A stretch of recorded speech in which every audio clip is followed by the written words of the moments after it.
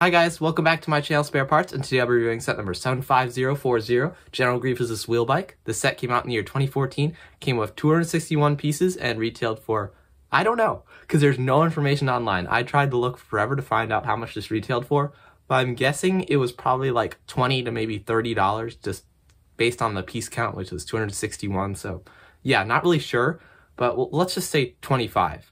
But anyway, let's take a closer look.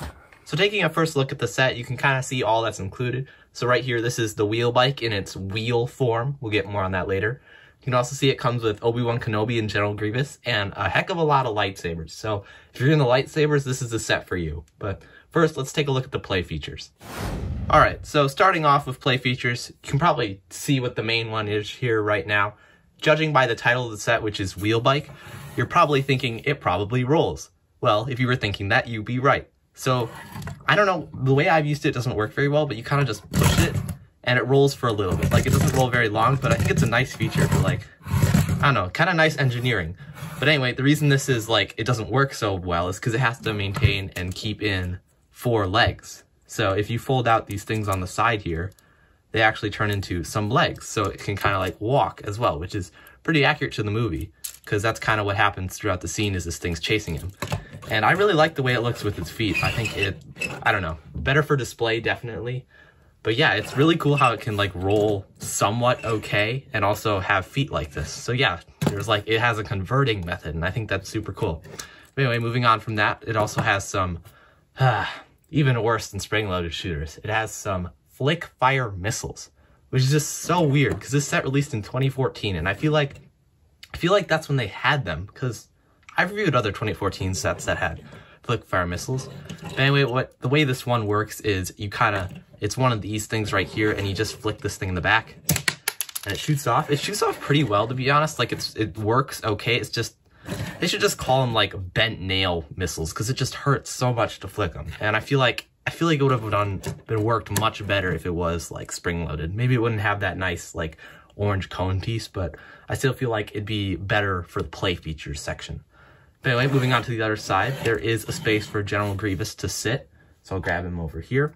And what I really like about this is they made use of his studs on his feet, because he doesn't really have like the normal minifigure legs, so he can't really sit. So what you do here is you put his feet on this control panel, and then so it looks like he's sitting in this chair area, which is right here. Let's see if I can get him on there. It's kind of difficult to do. There we go. So it looks like he's sitting, but he's not actually. His just feet are on the control panel, and I think that's super cool. And he fits really well there. And there's also this piece here, which I'm not really sure what this is, but I think it's like a control panel piece. You kind of have his arms on that. So it kind of looks like he's driving it, which I think is super cool. And yeah, I think that's, actually wait, there's one more. One more play feature that I often forget about is you can hold his blaster back here in this clip. And I think that's kind of cool. I wish this when I was younger, actually, so I like to like kind of move them around and have like the whole set together. There's no place to store his lightsabers. There's just for his blaster, which I kind of feel is a letdown. Like back here, they could have put like some storage. But yeah, I kind of wish there was some extra storage. And I apologize, these feet are really squeaky, so you'll hear that a lot in this video.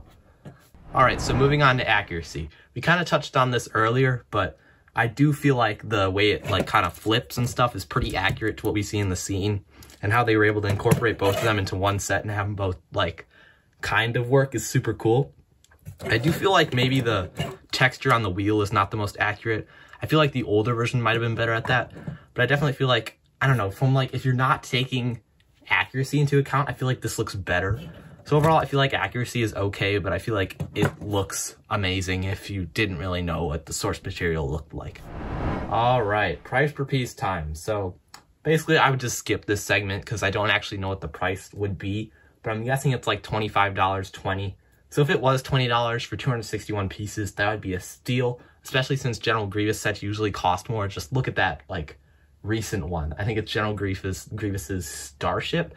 That was like $80 when it really should have been $40, but just because it had General Grievous in it, it was more expensive. So I feel like if this set was $20, it was a good deal. Even if it was $30, it'd be a good deal because you get some lightsaber pieces, which really aren't that common. Like, I don't know, to get 4 in one is pretty good, especially if you're collecting them. But anyway, I feel like the set probably was a fair price, but I don't really know. So yeah, kind of useless segment there. Alright, now time for minifigures. So starting us off, we have Obi-Wan Kenobi. I think he looks pretty accurate, except for maybe the hair piece. Like, I don't know if he really has orange hair, and this hair piece I don't really like very much. I don't know why, but other than that, I feel like he looks really good. He has some nice leg printing, and he has the Magna Guard staff, which I think is pretty cool. And he also has the blaster that he kills General Grievous with. I think that's what that's supposed to be. That's a nice detail. On the back, he also has some pretty detailed back printing, and then I think he has a double-sided head as well. Yeah. Hey, it looks like just the face he does when he does the hello there meme.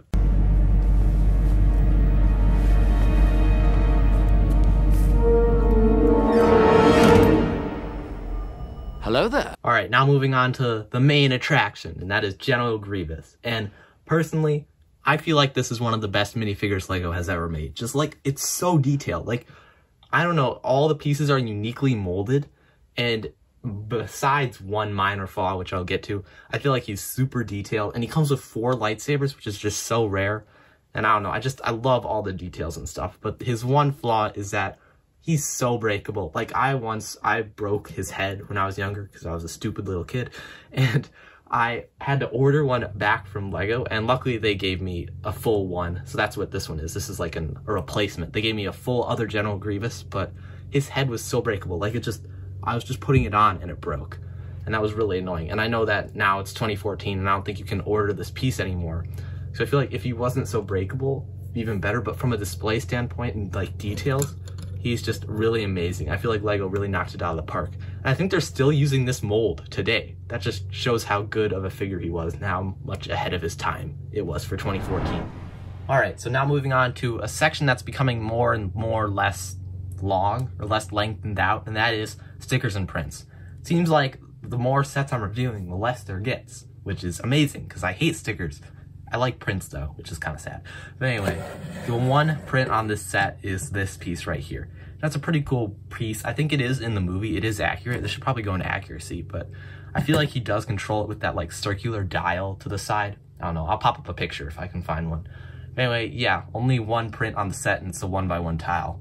I mean, it doesn't really need it, but I don't know. Sometimes I wish there was more prints.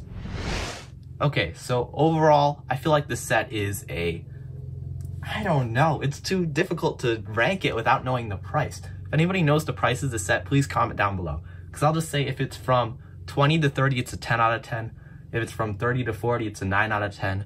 And if it's above that, 0 out of 10, whatever, because that's way too expensive. But I feel like if it really is as cheap as I think it is, it's a great deal, a great set, comes with great minifigures, and like, even the Obi-Wan Kenobi has leg printing, and I feel like the wheel function works good enough, and it looks really cool. So, yeah, I don't see how you could go wrong with this set, unless you buy it on eBay for like $160, which is kind of a lot, but they haven't remade the set. I don't know why LEGO hasn't remade this. I feel like this would be great to remake. I mean, I don't know how they'd improve on it, but really, I'd buy this set again if they made it. So there you have it, guys. That's my review of set number 75040, the General Grievous's wheel bike. If you enjoyed the video, feel free to like and subscribe, and I'll see you in the next one.